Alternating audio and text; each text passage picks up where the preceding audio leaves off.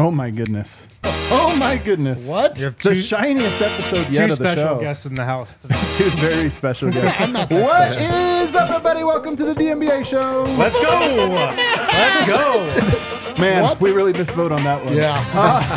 We have a very special edition for you of the show. Not because I have D-Line here, but he is here. Yeah, it's not special. It's because I'm here. not particularly special. Not because I have Harrison Wind here. Not at all. Not at all. And not even just because we have Larry O'Brien here in the background. It almost looks fake on the camera, by the way. Do you see how it looks like it's not actually looks here? so good. It looks fake. It does look so good. It's actually sitting right here. Yeah. And then seated to my left, president of the Denver Nuggets, Josh Kroenke. Happy to be here, guys. Thank you for having me. Thank you for coming. Thanks for I coming feel the on. need to make some sort of a noise. Yeah, you do. Well, What would you usually do? Air horn, we air horn. awkwardly ask the guest to do an air horn. Yeah. I should have. We actually should have prepped him to do like an eagle. What noise did Calvin make? Did he make anything? But I will say Vlatko did a great air horn. That's true. Ah, okay. Vlatko was the best air horn. All right. Definitely well, the best. I would need to see footage if Yeah, I'm next going to time. go there. I don't want to embarrass myself unnecessarily. Well, this is. We appreciate you coming on. This Oh, is my very, pleasure. very cool. Sorry very, I'm late. I was at the Rams game out in L.A. yesterday, and then one thing happened to another, and losing that little hour from Yeah. L.A. to Listen, here. I was busy too, but I'm here. Is that Actually, I wasn't as late as Larry. That's true. That's So true. That's we'll, true. You actually we'll really beat blame Larry. You here. did beat Larry. Larry beat took him 47 years to get here. I like That's how exactly right. He basically just said he's hungover. He was late out in L.A. Yeah. No, slept in no. a little bit later Just than Trust me. expected. Me Trust too. me, Just FYI. I wish I was hungover. Unfortunately, the Rams took a tough L yesterday, Well, and it Tough. happens. We've seen a lot of There were Ls some in football eyebrow this year. raising moments, but fell short. Got a good young team though. I think Sean's got it on the right track again, and yeah. I'm optimistic. We'll see how we finish this year. There you go. That was for all you Rams fans out there. that Yeah, also all you tuned into Rams the fans. show. I know you're listening in. I want to ask this one. We were talking about how to start. The Larry O'Brien is here. Where is it going to reside? Everybody puts it in a different place. Have you already decided where it's going to live? Yes, absolutely. And it's funny because I was just going back and forth with Nick about it. For you guys that have been around the Nuggets for a number of years now, what year was it we redid the locker room? I think it was 17 maybe? Yeah, 16? 16, I think. And so it's an interesting story from there to here because when I designed that locker room and helped with put things in the right places and bring it up to kind of modern NBA standards, if you recall, we put in that long hallway in front. And when we redid that locker room, I told anybody that would listen. I said, we have to have a long hallway in front. And they said, no, it doesn't really. It doesn't lay out that well. And I said, no, it has to be that way because when we win the championship, that's where our trophy is going to go. Oh my God, I love it. And anybody that walks by in the hallway on game night is going to glance down the hallway and they're going to see our trophy at the end of that. And it's finally going to go there tomorrow night. That is perfect. Yeah. Have you That is noticed a this? perfect story. Is there like a case? Is there like a little shelf or something? It's being done now. Yeah, I can envision in my mind where it would be though. Yeah. But I never thought about it. Yeah, that's what I've had in the back of my mind the whole time. And when you finally win the thing, there's so many thoughts that go through your mind. And as somebody was asking me that like about a month ago, like, hey, where do you want the trophy to live permanently? And I was like, oh my goodness. I'm like, how did this whole thing slip my mind until now? And so we have a little case for it. And we're redoing a few things at that little end of the hallway at the end of the Nuggets locker room. So the players will see it every time they come and go to the floor. I love that. I like great. that too. That's a great. I did not expect love that. it. I thought that was a little starter. That was like a great little story out of it. I know. I like architecture based off of future trophy winning. Yeah. My home is set up for my Emmy when it. That's right. The incoming Emmy for this show. Might be a minute. We'll see. It starts with a mindset, and That's we true. had to kind of for something that had never been done before, we had to kind of will it to existence, and we finally did. I like that. Love one. that. Is there any has it been around? I know it's not like the Stanley Cup where everybody gets to take it, but have you done anything particularly fun with it? I haven't done anything particularly fun with it just yet. Some of the players had asked about possibly taking it places this summer, and like the Stanley Cup, unfortunately, for any of the Avs fans listening right now, we have a championship a year ago that I can kind of base it off of, and those experiences were very fresh. But that's something that the NHL builds into every summer on the back end of winning a championship. And so they have two guys that go everywhere with the cup, the keepers of the cup, to make sure the cup stays safe. That is not the case with the Larry O'Brien Trophy. And once I started planning out logistics with some of our players, they immediately kind of laughed, and they're like, we'll figure it out another time, because we're going to have people with it, and I just didn't trust that it wouldn't get dropped or damaged somewhere along the way. Also, I feel like the Stanley Cup can endure a little more damage than this guy. If the Stanley Cup could talk, it would have a lot of stories, that's for sure. We saw the Stanley Cup up close, and as my friend Blaze says, it has seen some shit. It is definitely seen a lot of things, and you give players a reason to celebrate and a trophy they can drink out of, and a lot of things can happen. Man, what do you expect? I think Joe Lacob ruined taking the trophy home for everybody. No comment. Maybe that's when the rule started, that they don't let anybody take the trophy anymore after him. You guys can all Google that one if you don't catch the reference.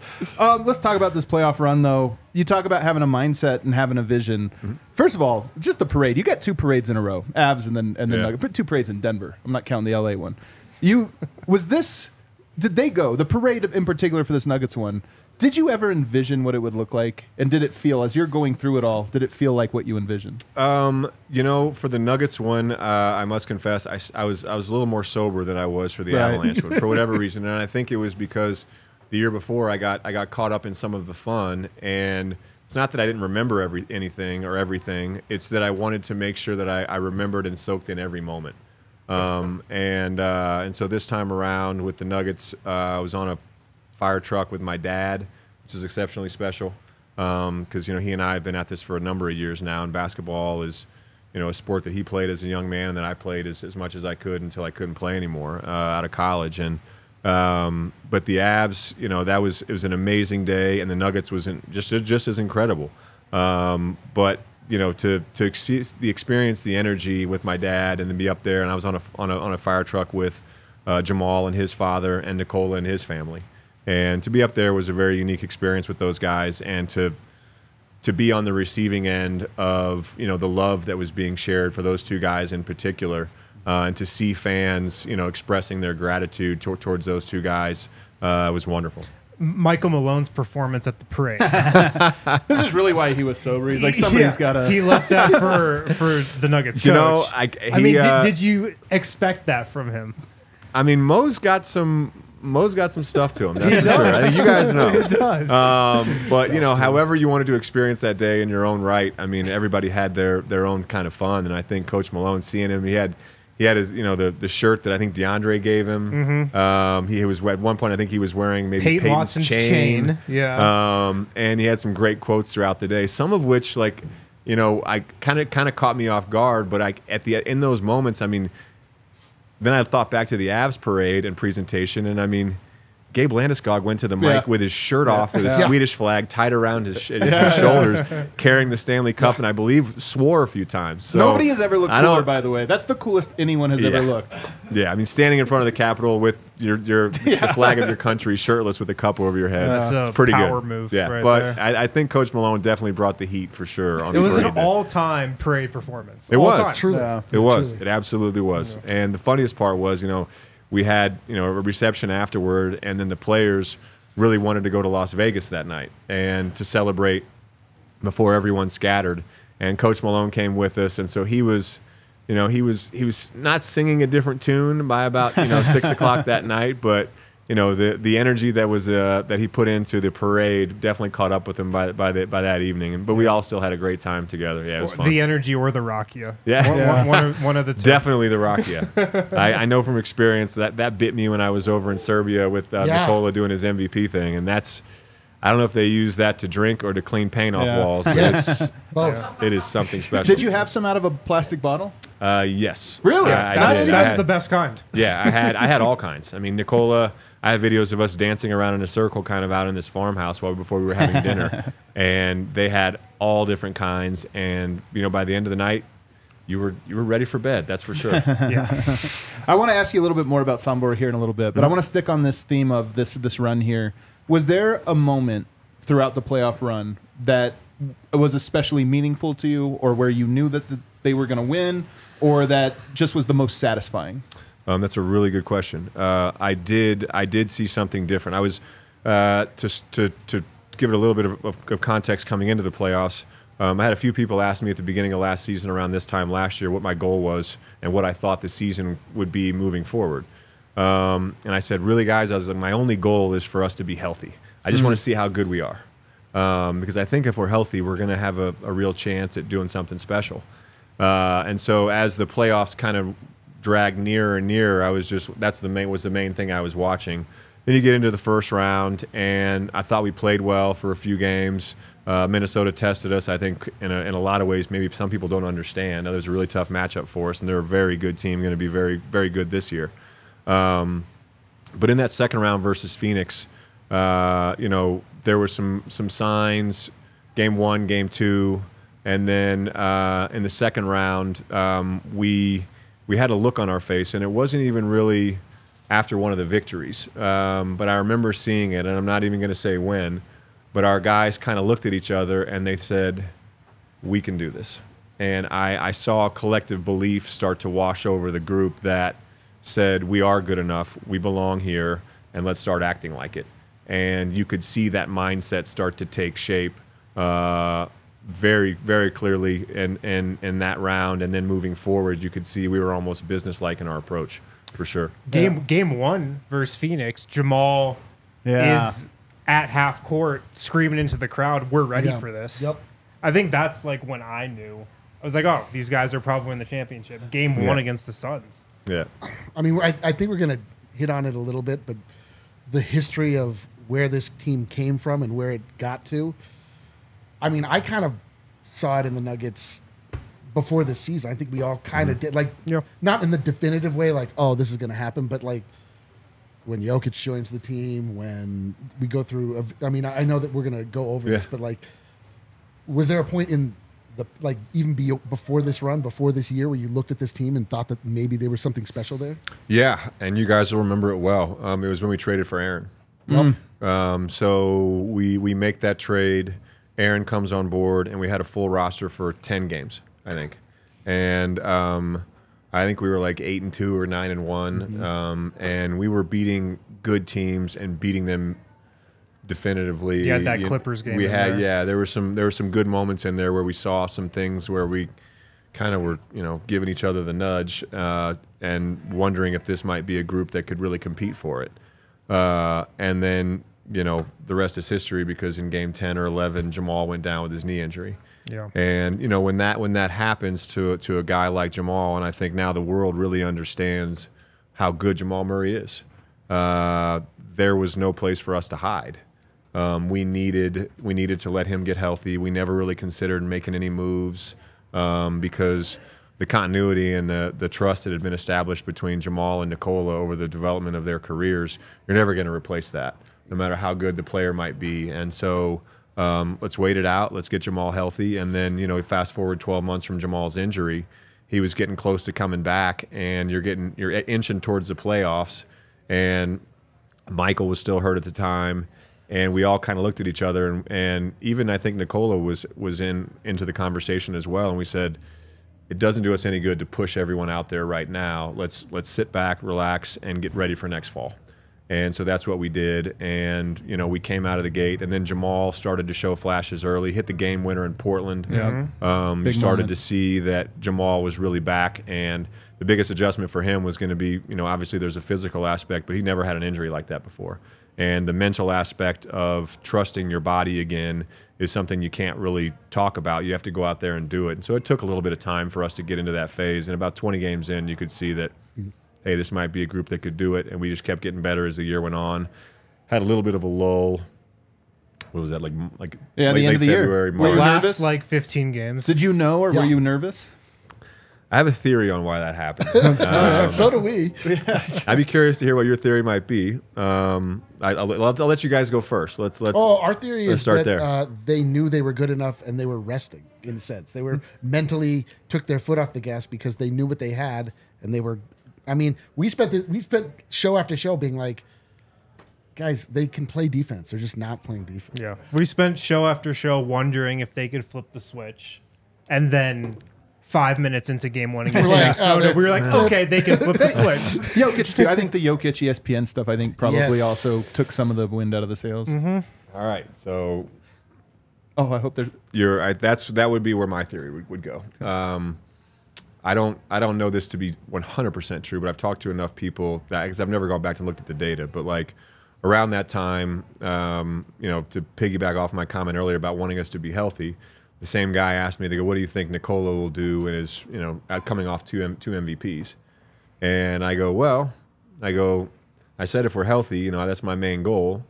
And I said, if we are healthy and healthy the whole season, I go, Nikola's going to average a triple-double. We'll be the first seed in the West, and they're going to have a hell of a hard time not giving him his third MVP.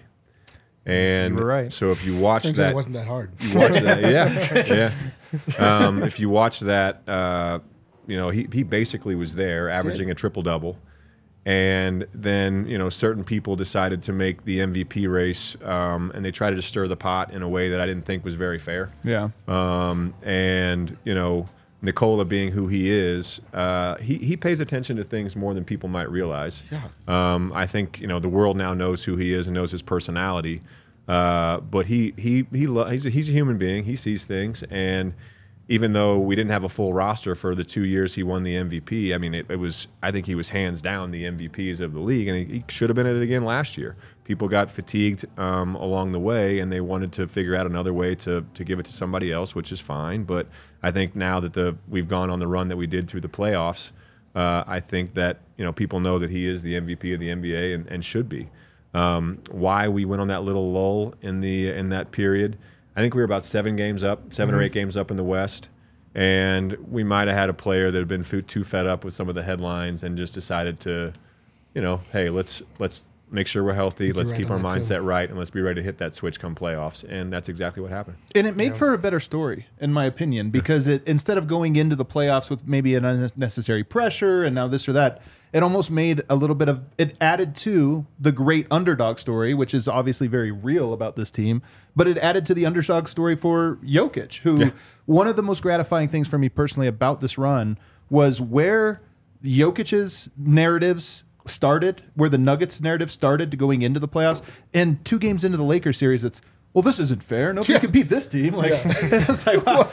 I know. It's like, let's rewind the tape from 4 weeks ago where this team was going to get upset by whoever came out of the play. And they went from undermanned to unfair. In one round. And, I know you have to be somewhat political about this. I can respect. I'm not trying to put you on the spot, but I am asking if there was a favorite moment, favorite game. Was there one that was more gratifying than the others? One moment where you can say Game 4 against the Lakers. You can say it if you want, but you don't have to. Or you could say Game 5 against the Heat. Game 5 against the Heat. It doesn't mean up until that buzzer sounded in Game 5, I was like, something can still happen. Yeah, sure. Yeah, something can still happen. Nikola can turn an ankle. And he don't might even say that back. Now. What are you doing? No, but I mean, like, this is. I'm not. I mean, you guys can knock on all the wood that you want. This is the world that I have to live in. Right. And and it's happened to us in all of our teams and all of our different sports.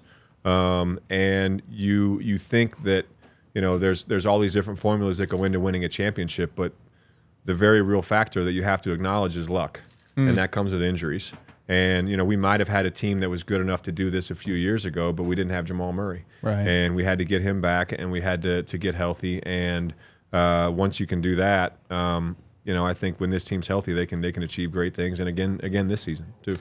A couple quick ones here. We're going to move on here in the second segment and just talk a little bit more about your experience, what you do for the team, what your role in all of this is. But real quick, I don't think I've ever heard you on the record talk about Josh Kroenke, the basketball player. I know you were one. I think Adam is challenging you to one-on-one. I mean, I got to find out what kind of player he is first. I got to say. Can he fit with Adam on the court? Take me back, though. I just want to know what kind of player you were. Well, if we're talking about a one-on-one game, I'm going to go ahead and pass because my mind tells my body to do things that my body sends the signal back to my brain that says absolutely not. I've got that same thing, by the way. But yeah, I mean, in another lifetime, I was a basketball player all up until the time through college at the University of Missouri. We were in the Big 12 back then. I wasn't exactly, set your hair on fire with what I was doing out there, but my college coach was actually a guy named Quinn Snyder. who's coached at the professional level now for a number of years.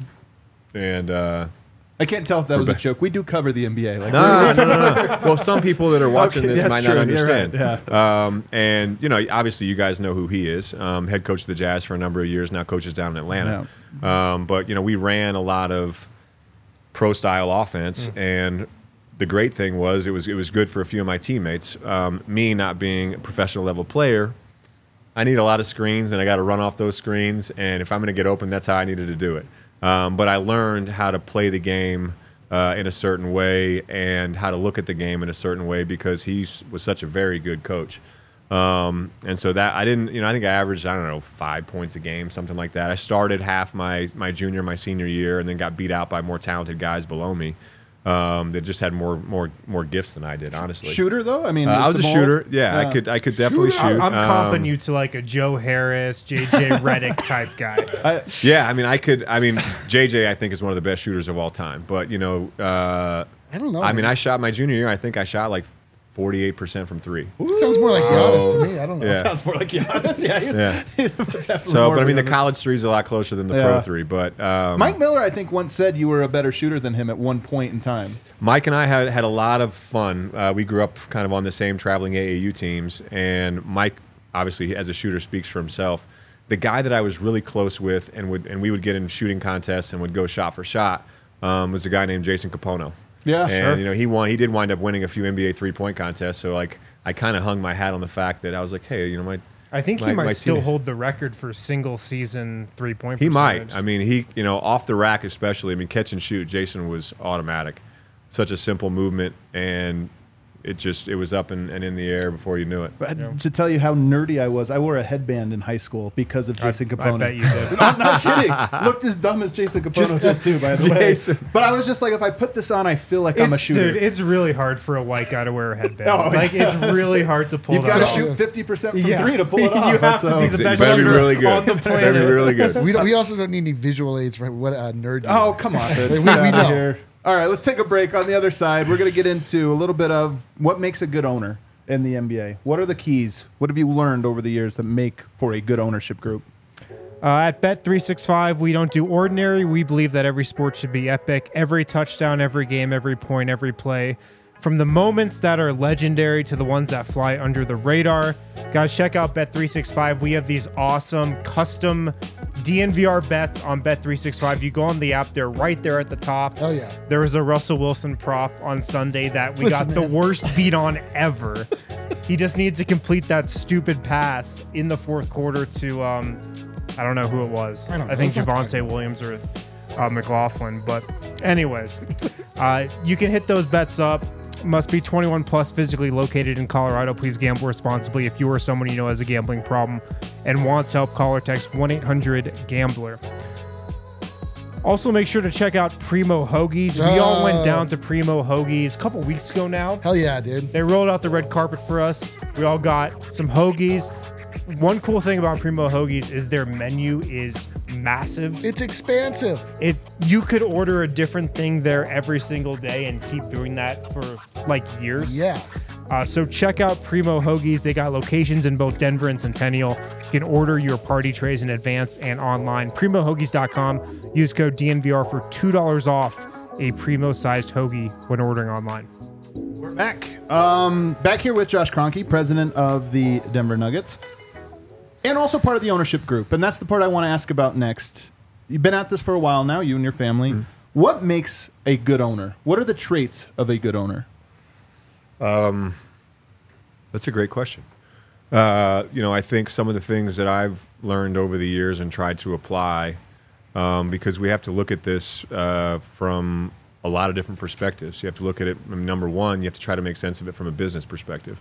I think that's the hardest truth about some of the stuff that we do, is there are checks and balances to everything, and it's not just funny money that's flying all over the place with some of these contracts you see with some of these players and how fast they've risen.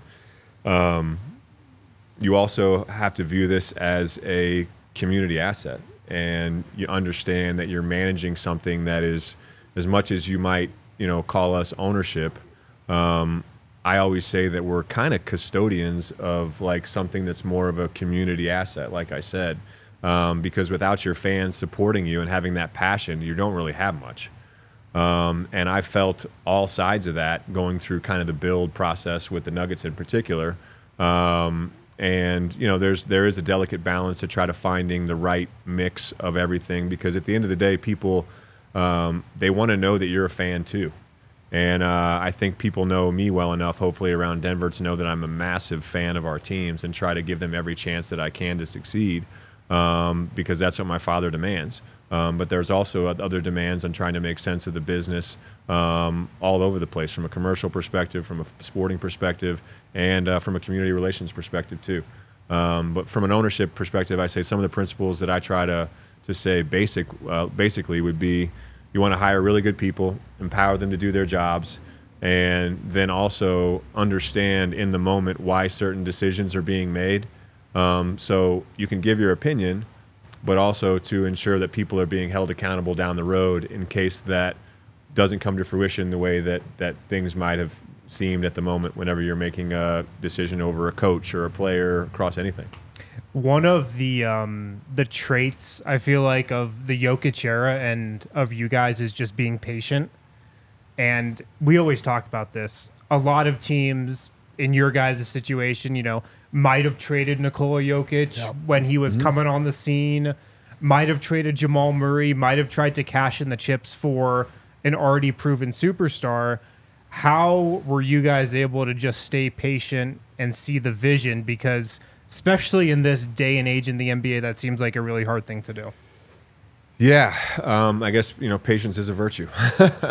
And, you know, patience, it requires a lot of different things, but the main one it requires is a lot of communication, and it requires a lot of honest communication in the moment about where you are growth-wise with, you know, your players, your coaches, and your organization as a whole.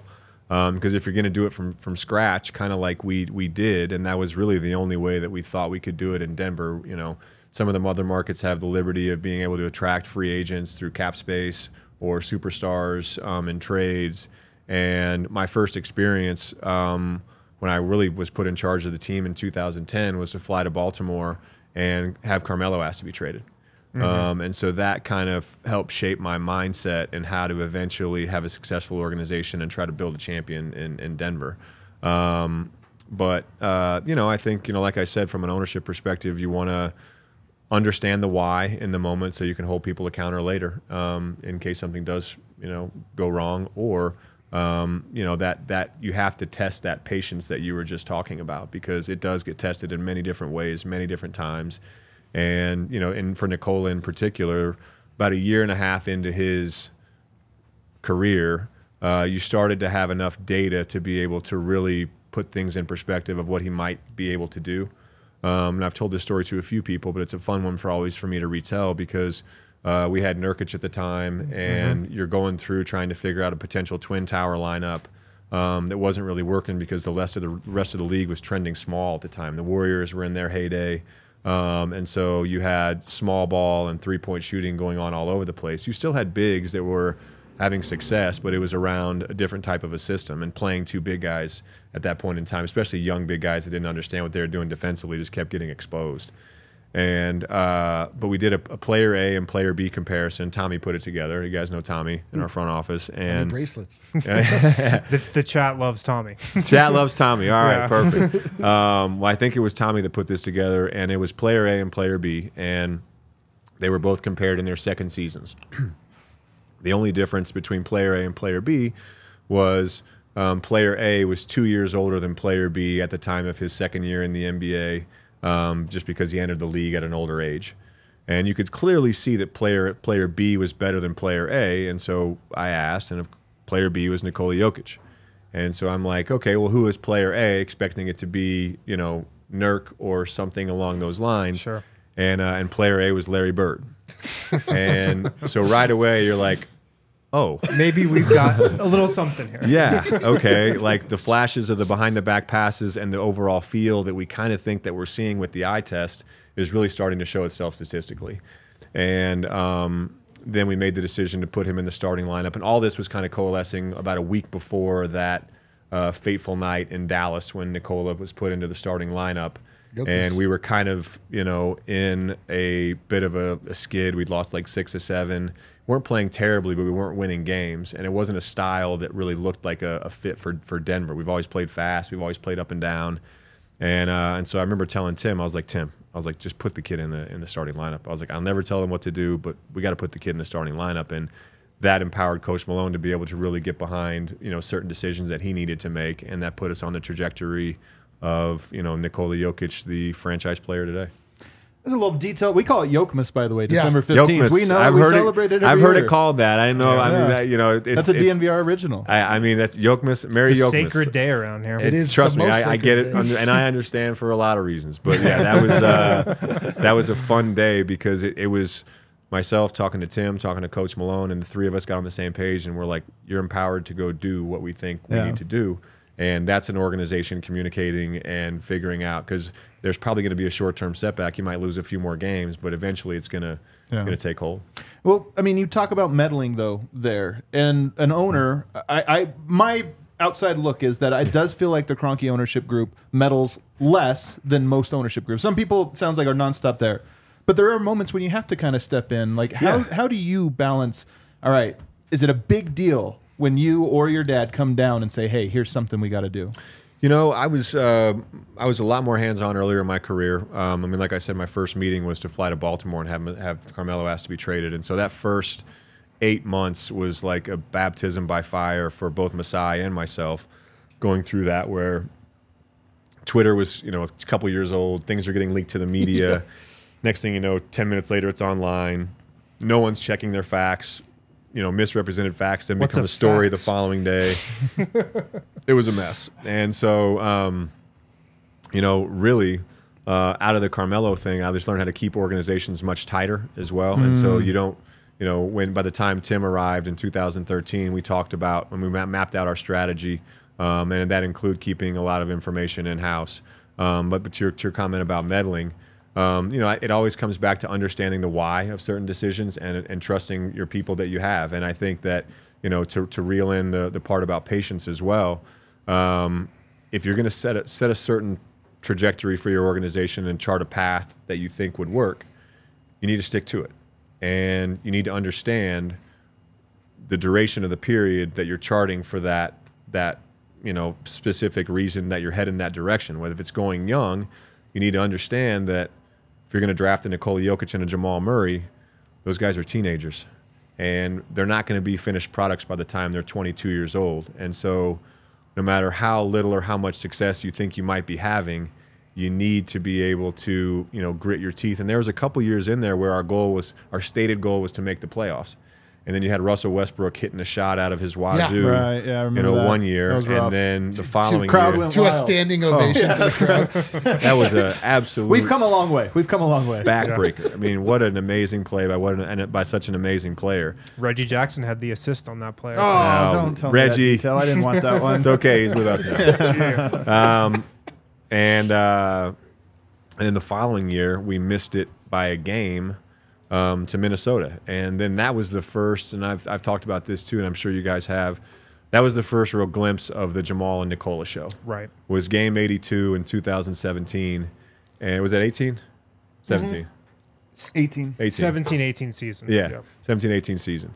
And that was, the play-in before the play-in. It was randomly that we played Minnesota with the exact same record at the end of the year. And I was really excited because that's the closest thing you can come to a playoff atmosphere. And as you guys know, anyone around the NBA knows, as much as the regular season's the regular season, the playoffs are just a different animal. And you don't get that experience until you get there. Yep. And so our stated goal was to make the playoffs because I just wanted those guys to feel what that intensity was like. And they got it for one game.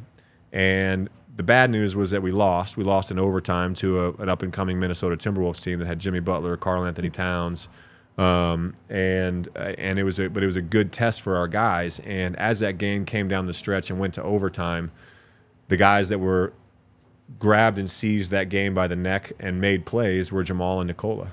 And so we came back to the locker room, and everybody's a little bit down. And yeah, I felt down too. But as trying to be the optimist of the moment, I remember turning to Coach Malone and Tim, and I was just like, you guys, I was like, everybody take a breath because we are going to be really effing good someday. Because those two guys that were making those plays are going to be with us for a long time. And if they continue on that trajectory, we could really have something special. And that was the last year we missed the playoffs, and we haven't looked back since. Yeah.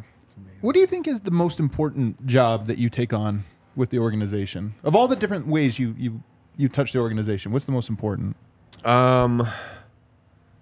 Just providing calmness and guidance when I can. Because everybody gets into, I mean, whenever anybody usually contacts me, there's something very important going on that requires immediate attention, you know, or at least if we're talking about a player contract, you have a little bit of, you know, time to converse about it. But it's just making sure that everybody's on the same page and calm, keeping everything calm.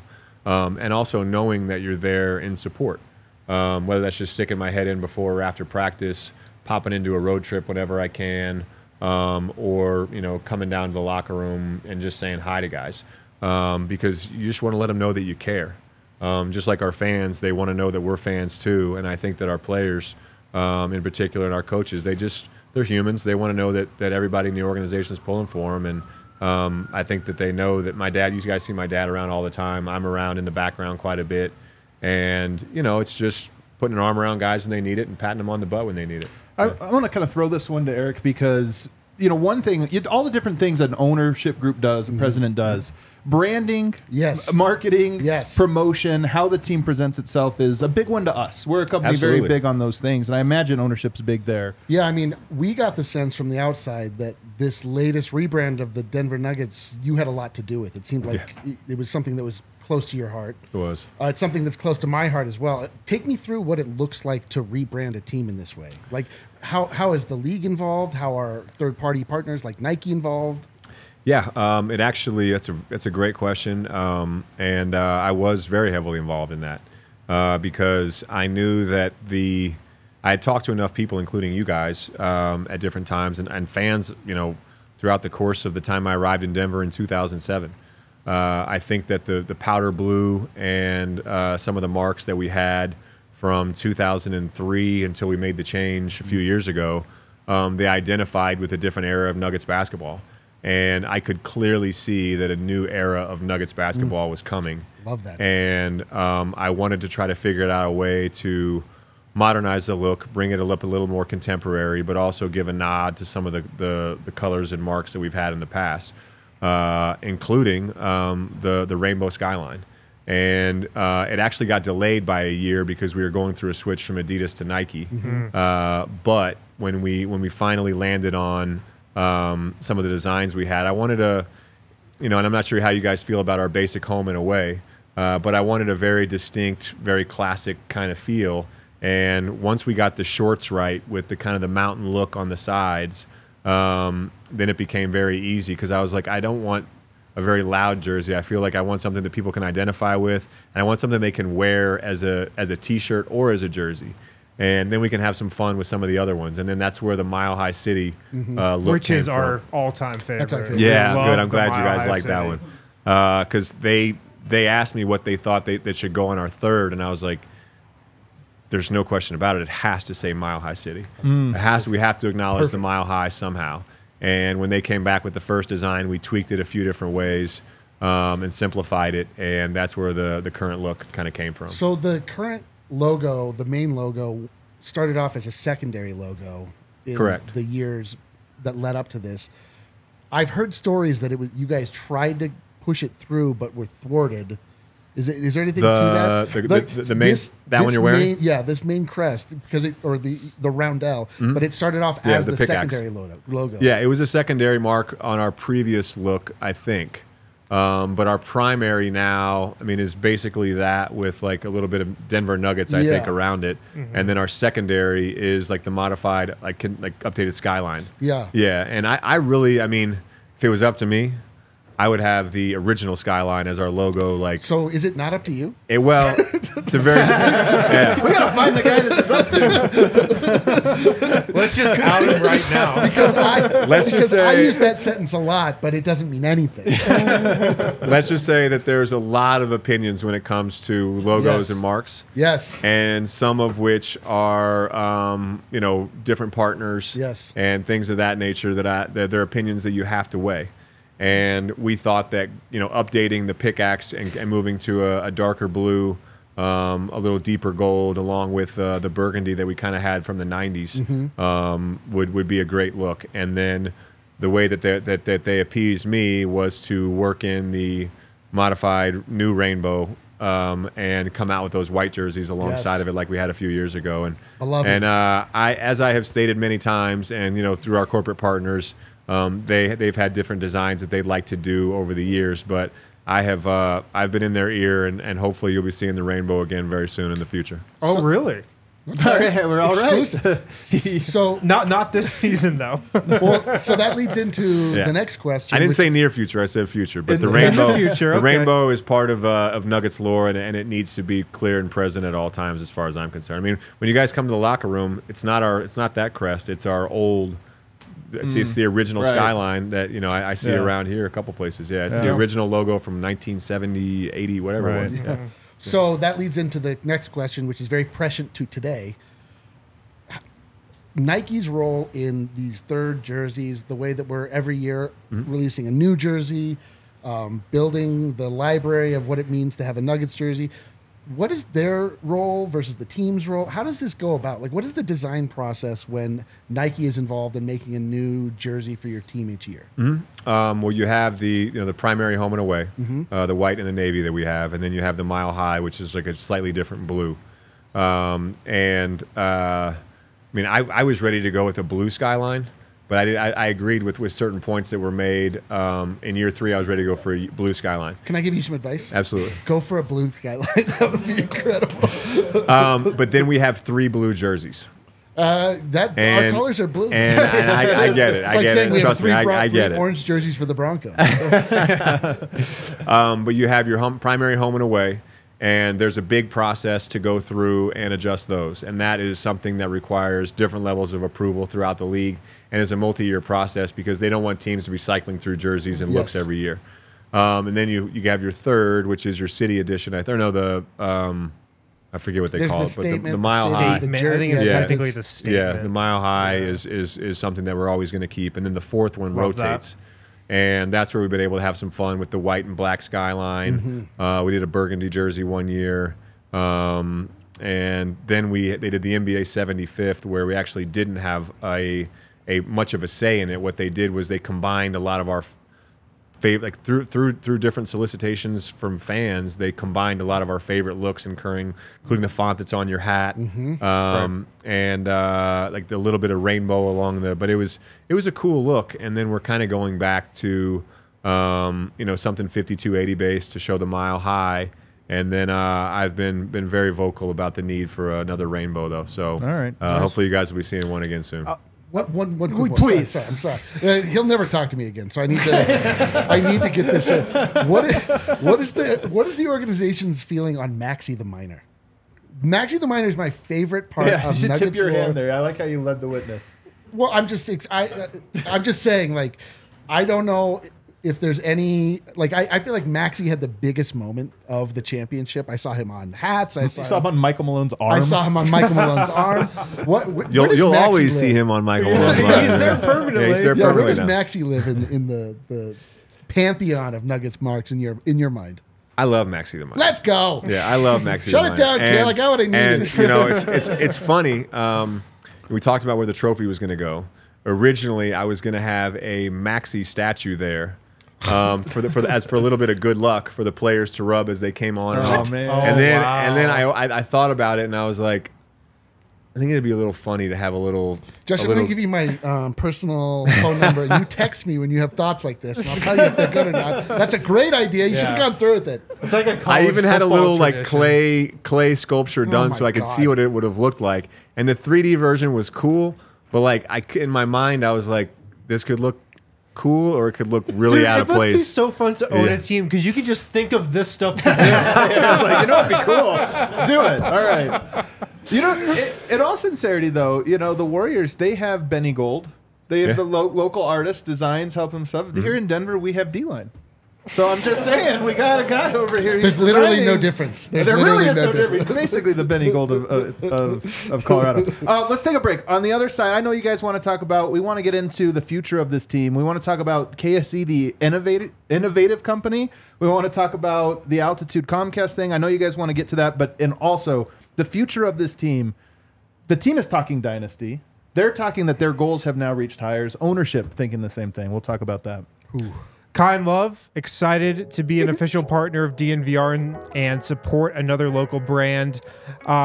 If you guys haven't checked them out yet, check out the Kind Love Immaculate Vibes joints with the DNVR Nuggets logo on it. Right there, you can see it on the screen. Use code DNVR for 25% off in store. They've got locations in Cherry Creek or North Denver. Mention DNVR, get the DNVR exclusive discount, 25% off all Kind Love flowered pre-rolls in their turbo joint line. You can also use code DNVR for 25% off in store. Those joint packs, the DNVR Immaculate Vibes packs, $25 a pack. So get on those while Unless you can. you use the code DNVR and you enact the 25% discount. A lot of 25. I can't do the math. It's cheaper though. Also, check out Breckenridge Brewery, the official beer of DNVR. Check out the Broncos Country Pale Ale, the beer of the month here at the DNVR bar. Stop in, get one. Got it on tap. If you don't know where to get Breck Brew, check out the Breck Brew beer locator. Just type in your zip code, tells you exactly where to get Breck Brew. Breckenridge Brewery is the official beer of DNVR. And finally, become a DNVR diehard. You get a discount at the DNVR bar. You get discount on merch. You get a discount on the events that we do, the tailgates, the takeovers. Tons of those coming up for Nuggets games here. So go to thednvr.com, click on Become a Diehard. And you get $7 a month. You get automatically signed up for Harrison Wynn's new magnum opus, the DNVR Daybreak. Yes. The newsletter that Harrison Wynn is now in charge of, that you can get everything you need to know delivered directly to your inbox every morning. Harrison Wynn is a treasure, and what better way than to start your day than with Harrison Wynn? Couldn't have said it better myself. By the way, it's a big deal. This is a big deal. It's a really big piece of content that you now get right from Harrison Wynn, a new project of his. So, First one went out today. First one went out. We good? We back? All right, we're back here with Josh Kroenke. Now, obviously, one of the big stories, I mean, the biggest story is the Nuggets winning a championship, having Nikola Jokic, Jamal Murray. I'm going to go ahead and say that's the number one story. What about Ariana? But another big story line has been that Altitude Television has been sort of the first RSN to fall, so to speak, in the battle between the cable companies, the cable providers. You've been at the heart of this. You've spoken to it a lot. But I want to ask you specifically, at Media Day, you were asked about the Jazz and the Suns, who have presented new models.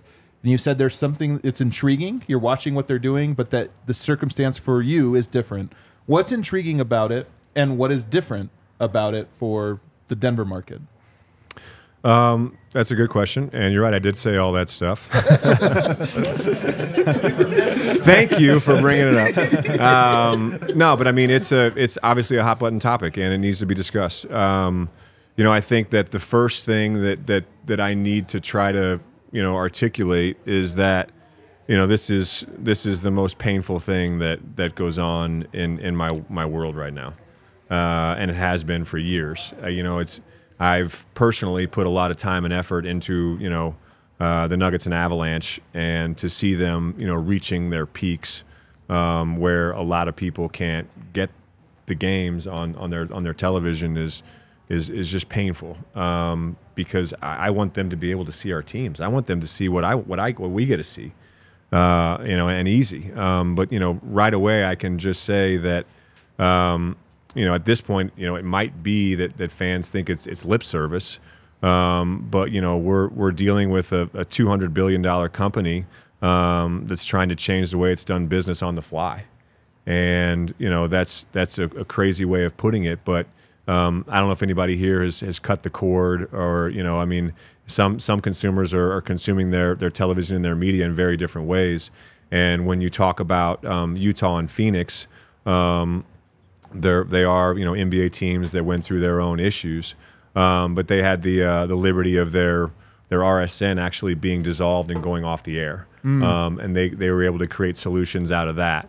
And for us, we're in a unique position where altitude, even though it's a struggle for some people to get, if you have Comcast as a carrier, it still is a network that exists. It still is in production. It's still producing all of our games, and it still can be found on other carriers. And so if we were to just turn the lights off on altitude, a lot of good people would lose their jobs. And while we figured out a way to try to bring this out of the ground. And so we just met with Comcast again in Philly very recently. We think we're working towards a decent solution. But everything is similar yet different. And there's actually I don't know if you guys have had a chance to read the article yet because it actually just ran today. I haven't seen it. Tim Bontemps, yeah, on ESPN.com. So anybody out there that's listening right now, please check out the article on ESPN.com. They do a really good job kind of summing up the regional sports network, the RSN situation around the NBA because it's permeating other sports as well. Altitude is something that is wholly owned by my family, and so without having a giant partner like a Comcast or another entity, we were kind of the canary in the coal mine a few years ago. And as you look out over the linear TV landscape, no one can figure out how to make the model work moving from linear TV to streaming, and we are sucked up in that and part of that, unfortunately. We're working very hard to try to figure it out. And like I said, I know it might be lip service, but we really are trying to find a solution, and it's not as simple as people might want to make it. So I've been my perspective on this, I've always been pretty charitable when I'm looking at this because I look at it and I go, this is a bigger thing. Denver was kind of first in this, and now you're and that's what the article else. today on ESPN does. I mean, there's a bankruptcy going on with Diamond Sports Group involving 15 RSNs around the league. I mean, it's if you really look around and understand, this is not a Denver thing. This is a national thing in all places and in other sports as well. But here's the thing I think about because I look at KSC, the Kroenke ownership, 3 championships in a row between Rams, Avs, now Nuggets. A lot of good things. Man, I forgot the mammoth there. I forgot about it. There's been a lot. We talked about patience earlier. I've heard from a lot of employees with no reason to tell me these things that run like a family organization, very tight-knit. You talk about this. I think there's try to be. Not meddling. These are like big things that are really important for ownership group. I don't know that I would call KSC innovative. And I wonder if this is a moment where innovation becomes the most important thing because I don't know that there's a solve out there that's just like coming down the pike. That's the thing I wonder. No, I think and that's a fair assessment. As we sit in our different press conferences, and I think you guys have a great perspective on the Nuggets and how me and my family like to conduct business. But whether it's a practice facility or the RSN thing, we are trying to get things done. Sometimes it's an advantage to be the size and scale that we are, and sometimes it's a disadvantage. And to piggyback off of what you said, I think that that's a challenge for us is that we need to get more innovative in certain areas. We need to be able to think on our feet and be able to say, hey, when the local media landscape is starting to change just slightly, we have a lot of exposure. We're 100% owned by a single entity and a single person and my father. And we are structured differently. What is our exposure in other areas, and how can we be proactive instead of reactive? Right. You start to talk about being progressive, and I say it's about being more proactive instead of being reactive. And we need to be proactive with our thoughts on our commercial side, our media side, and our team side. And I think if you're proactive instead of being reactive, you can solve a lot of problems before they start. This is just such a big issue. Like the media thing, it's not a small... And I apologize directly to everybody that can't get our games. They are available in other places. You have to go look for them. So we're not just like I said, an RSN that's been shut off completely because we're still in operation. And maybe it would be cleaner that way. But it is available on DirecTV and other networks. And so unfortunately, it's a mess. It's an issue across the entire NBA now, and it seems like it's actually like getting worse by the season. I am curious to see though, just because I don't think that there's going to be a solution handed. This is my assessment. Again, I just don't feel like one's being handed. I feel like somebody's going to crack a code, and that fan base is going to be the one that benefits the most from it, and that organization, hopefully there's like a profitable one, because obviously that'll make it more sustainable. Absolutely. And that you're looking for sustainability long term, and where does that kind of rubber meet the road in the middle of all that. I mean, from Disney to Paramount Plus to Netflix and all these other companies that have these amazing streamable services. How can sports best plug into that type of marketplace? So the entire ecosystem of sports is used to turning on their TV and being able to consume it through turning it to channel whatever. And whether it's the English Premier League that we're involved with on Peacock, the NBA through the NBA app or through TNT when it's on a national game.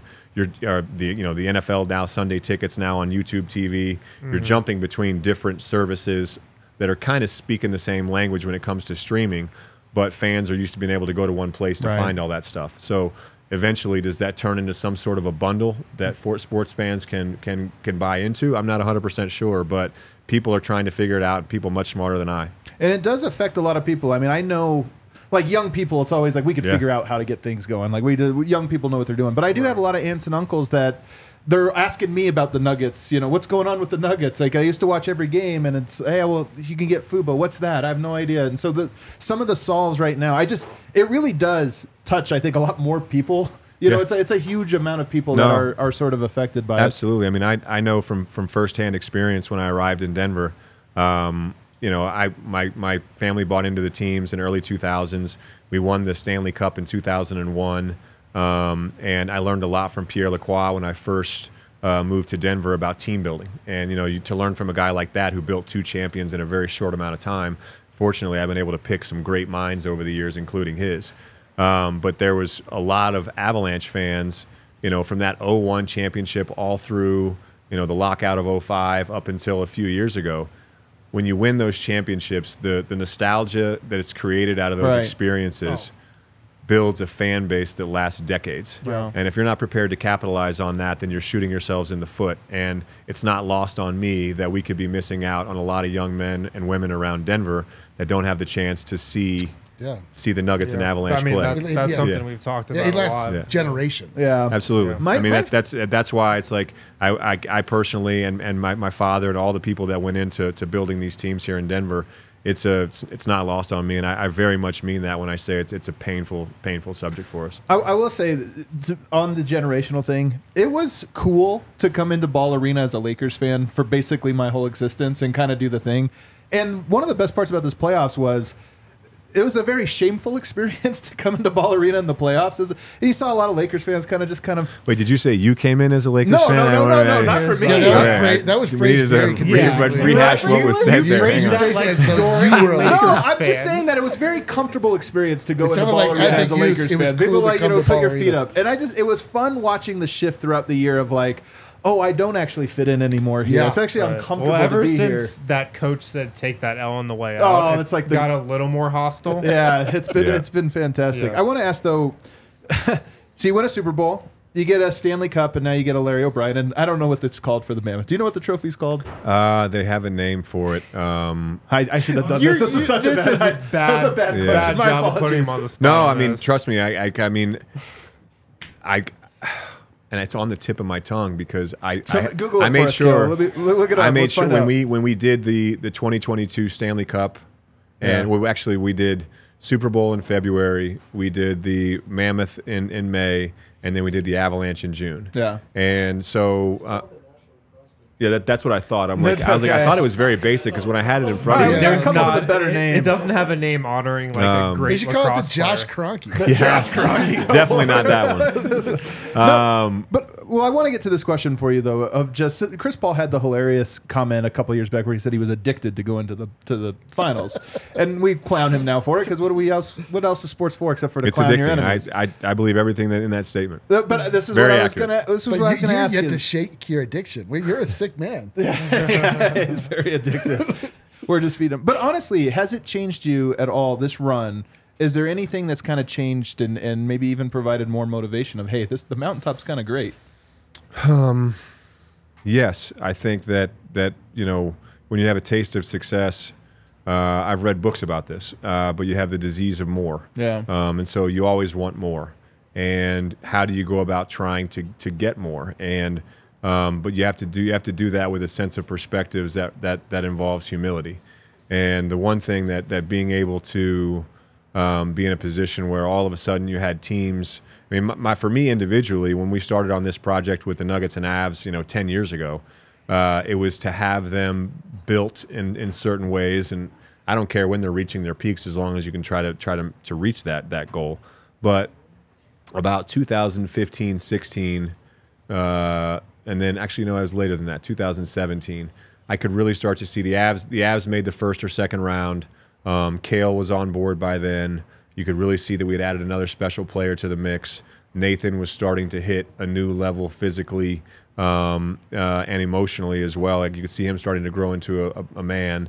And on the basketball side, Jamal and Nikola were really starting to take shape along with a few others. And so it was like, wow, we have these two really good teams coming out of the ground. I would love it. It'd be really cool for them to advance in the playoffs deep together. Yeah. I never thought they would win, trophies in, the span of 12 months of each other. But now a new goal has been set, and I have set it to both of them. Guys, the only thing left to do is do it both in the same year. Let's go. And the cool thing, I heard Cale Makar talking that a few of the guys were on a text message chain after the Nuggets won, and they're like, it'd be fun to go do that again, guys. Let's get it together. And I think you can see from their start right now. I mean, they're serious. They might go 82-0. At the moment, it's on the table. But honestly, look, billionaires have just about anything they want. So then you have to start compare the things you can't buy. Is there at the Billionaires Club when you get together with the guys? Is there a little bit of a, hey, did you guys see that? I got another one. Did you see that? I did it again. Like I said, this the second that you start taking it for granted or start chirping a little bit is the second it won't happen again. Right, so like. Right. Being able to do them all in such a short period of time where they all kind of coalesce and you kind of, especially the one from February to May to the Avs winning at the end of June, it was a whirlwind. And so by the time that the Nuggets were coming around 12 months later, I was texting with a friend of mine, and as I was about to go down for the game, he's like, "How you feeling about tonight?" And I was like, I said, if we win, I'm going to wake up tomorrow. If we lose, I'm going to wake up tomorrow. I wasn't and going to. I get it. I mean, there'll be a little bit of fun. But, and the basketball one in particular, because it had never been done in Denver before, and because of my experience as a player, and the Nuggets was where I cut my teeth learning the business, and we talked about, telling the whole story from, when I took over in 2010 up through Masai to Tim to now Calvin. And I can fill in every gap along the way of how we actually reached that point and got to that trophy. But it was especially personal to me because so many people around the NBA and around, and it wasn't a negative, but a lot of fans even, like, I'd come down as we were starting to rebuild the team, and people would say, Josh, why did you blow up that 57-win team in 2013? It was so much fun to watch. Like, we just want to see good basketball. And I would look him in the eye, and I would kind of put my arm around him, and I would say, I know we can do more. And it may not be clear as right in front of it, but I always had a vision of how it could be done. And so to reach that one in particular, finally going into that last game, I thought we were going to do it in Game 5, but a lot of things can happen. And, to rewind, which is why I had the experience and probably the perspective that I did going into Game 5 for the Nuggets, was the Avalanche were in the exact same position 12 months prior. We had a Game 5 coming back here. We were actually, we came back here for Game 5, up 3-1. Mm-hmm. Yep. And on a Friday night, and that Ball Arena was as loud as you can have it. It was better. It was better that it was in Game 5 at home. Yeah, hockey fans were loud that night, and Tampa Bay Lightning, being champions that they were, came out and beat us, and so we had to go down and win the thing in Game 6 in their place. And so for the Nuggets heading into Game 5, I knew that was going to be an all-out war. And from the tip, you could tell the referees swallowed their whistle, and that's why I think some of our Nuggets teams in the past would win a lot of games with 120 to 110. When I thought this group might really have a chance is when we started to win games, when the scoring was much lower. It was defensive games, and we were playing through teams. And sure enough, when it comes to Game 5 in the NBA Finals, when the referees are going to swallow their whistle, and you have a brilliant coach in Eric Spoelstra, commanding a defense of Jimmy Butler and Bam Adebayo, along with others flying all over the place, switching, calling out. It was going to be a dogfight, and our guys were ready. They were able to play through it and play a style that won that game, and the rest is history. Yeah. I get this. You have. Here's a question for you. Mm-hmm. Michael Malone and Cal have been talking about how they've built this team and are continuing to build it, and they haven't been shy about throwing out the word dynasty. Like, that's been a word that Michael Malone said. That's been a word that Calvin Booth has said, and that's been reflected in going into the draft this summer, getting 3 guys, signing them to standard contracts, them being on the roster. I mean, the D word, dynasty, is that being talked about, with you guys behind the scenes as much as it seems like? Well, we have a championship team coming off their first championship, returning all 5 starters. We did lose a key 6th man in Bruce Brown, and we're going to miss him. We also lost a great player and a great veteran, Jeff Green, and a few other guys around the periphery of that group that was able to eventually get us to win the championship.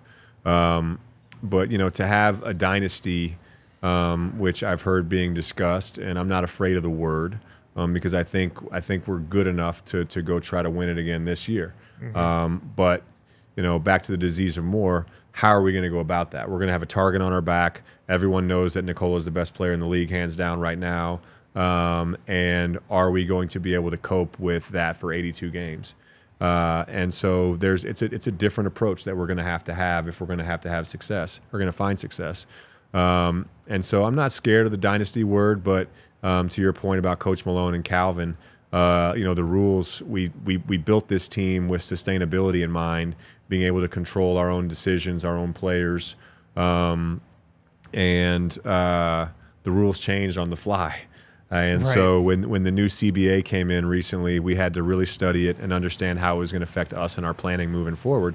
And I think that Cal made some good sound decisions, because as much as we wanted to re-sign Bruce, we couldn't. You couldn't. We literally could not re-sign Bruce because we knew teams were going to go to a place and offer a first-year salary that the rules simply wouldn't allow us to do. I don't care how far in the tax. My dad could have said, I don't care what it takes, do whatever. And we don't have those exceptions to be able to go that high based on where our team salaries are. And those rules are in place for a reason, to try to break teams apart and force you to make decisions. And so what that did was that forced us into the draft, and it forced us to look at a few guys. And I think we made a trade. We were in Miami. Calvin calls me, let's go have lunch. We go down. He's like, hey, we got to make a trade. I'm like, we got game 4 coming up here in a few minutes, buddy.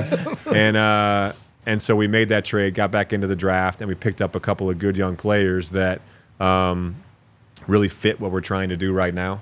And, when you're building the team and going through the development period, I think you look at players and draft picks slightly differently than we are now. Right. And I think you guys can see that in our strategy over the last year or two. So just the last question for me, and as a follow-up to that, you mentioned the rules change. Going to be very expensive to have a dynasty now, especially if Jamal makes All-NBA. Yeah. So part of these talks is the back end of the roster getting prepared for that. But absolutely. Does that mean that have there been conversations about, hey, the front part of this roster is going to be expensive no matter what to keep this thing going, and we're prepared? Yeah. I mean, we are prepared. And, we're going to do our best to try to hold this thing together because Jamal is, and you see it in his eyes this year. Jamal's an All-NBA player. I'm shocked he hasn't been an All-Star yet. I think we've known how good he is. It's just a matter of him getting healthy at the right time. And, he may not have been in a place to make an all-star team last year, which I probably disagreed with. I thought we should have had 3. But I think, now it's very apparent how good Jamal Murray is. Yeah. And I think he should be not only an all-star this year, I think he's all-NBA quality player. And so we're going to be forced with some decisions because there are some rules in place, especially at the high end. It's not even a tax issue anymore. When you start talking about the second apron and involving, if you're over that second apron for a certain certain period of years, you're talking about forfeiting draft picks and pushing those picks out to the end of rounds. And so you have teams that can generate revenue to pay whatever penalties they want, and teams, maybe you're willing to do that. But when you start talking about draft picks and a really harder end at the end of the salary spectrum on the team scale, you you really get people's attention. And I think that's going to come into play. Fortunately, not for the next year or two, but we're already planning for the future in that as well. Well, there you go. The dynasty already has the plans laid for the next 5 years. There you go. Well, at least as long as Nicola's here, Jamal are here. Yeah. But the plan is still give it to Jamal and Nicola and try to hold these guys together as much as we can. It's a pretty simple plan. It's a really good plan. Pretty good plan. I think that's the right plan. I had the same plan actually. So. If the ball's in Nicola's hands and Jamal's hands, something good is usually going to happen. And the guys, the good news is the guys around him have been playing, for a number of years together now. And I think that the most underrated aspect of pro sports is continuity. Yeah. And that was a goal of ours on the front end, was to try to develop, draft and develop a couple of all-stars, hold them together through continuity, and see what you can achieve. Well, Josh, thanks for coming in to our studio. Unbelievable. Talking, My pleasure, guys. touching on a lot of subjects I know fans wanted to hear about. Anything else? I mean, this is a piece of cake so far. The Nuggets for a little bit, like a week. Okay, quickly. You hear Rapid people, fire one? Not Rapid a fire. unit. Not Let's a go rapid uniform fire. question. I'm almost done with my beer, so rapid Well, I'm fire. just curious. You hear people talk about what it is to be an owner, what you guys are doing wrong. What do you think people get it wrong the most about your role, the world you live in, the decisions you can make, all of this stuff? That it doesn't affect me on a personal level. You guys are around this team and this organization very closely, and I think we all know each other, but we may not be close friends. But I mean, Until now. I read exactly. Until now. We've had a beer together. We're doing great. Are you kidding me? We're doing great. But there's a very personal aspect to this, and whether it's players, coaches, you try not to get too attached, and I've gotten but it's impossible for me. My heart and soul is behind this stuff, and there's no reason that I didn't. I mean, I was crying my eyes out when we finally won the thing. I turned around and I'm involved with my father. I know that there's the scale at which our businesses operate on sometimes make people seem like we operate any differently, but to win a championship with my dad meant the world to me. And when Tim left, tough situation. I think you guys know how close Tim and I are, and still are to this day. But I have to build an organization where if I lose a key person, I need to have the next available person or an idea of where I might go, and I can't be afraid of those decisions. And so when we sit down there for a press conference where I'm promoting Calvin up because I think he can do a great job, and now I think you guys know Calvin well enough to know what the job he can do, it is tough because there is a human level to it all, and I don't lose sight of that, which is I think makes for a successful organization because at the end of the day, people know we care. And it wasn't that press conference where everybody was sitting there looking at me kind of a little bit cross-eyed because Tim left, and I looked you guys in the eye, and that was June of 2021, right before the Avs are 2022, right before the Avs are getting ready to win, and I said championship or bust. Yep. And I said it. We didn't bust. I said it. I said it. And if you have Nicole on the roster, it's championship or bust. And so we're in a very blessed position. We've got great people. We've got a great coach. We've got continuity. And now we have a couple good young players that I think are going to grow into really good roles on this team. And I'm really excited about it. I hope everybody is too, because we are in it to win it now. And let's go try and do it again. That was as close as he could have possibly come to saying, "We're doing it again." We're doing it again. Like we tried 4 or 5 different ways throughout the show to make him say like something that would have been clipped right for ESPN, but we came close enough. We'll say it. We're doing it again. Everybody, he is Josh Kroenke. Thank you so much for taking time, talking to the fan base. Thanks, talking to everybody. us. Yeah, Hit thank the you like guys. button for us on the way out. We'll see you at ring night. Yep. Let's go.